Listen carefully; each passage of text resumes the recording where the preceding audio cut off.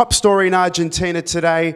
This country has been named in contempt of court by US Judge Tomás Griesa. This happened at around 5 p.m. New York time. The announcement came after, it was very well reported in the media, the vulture fund holdouts who are in a litigation process with Argentina, asking in person to Judge Tomás Griesa to name Argentina in contempt of court. Why? Well, basically what they say is that Argentina has not abided to Judge Tomás Griesa's ruling that Argentina has to pay the vulture fund creditors in full 100%. These two letters which I have here have been sent by the Argentine government, one to US Secretary of State John Kerry and the other one to Judge Tomás Griesa himself, rejecting that this country falls into the category of in contempt of court, saying that it is in international law prohibited that a country such as the US names another sovereign nation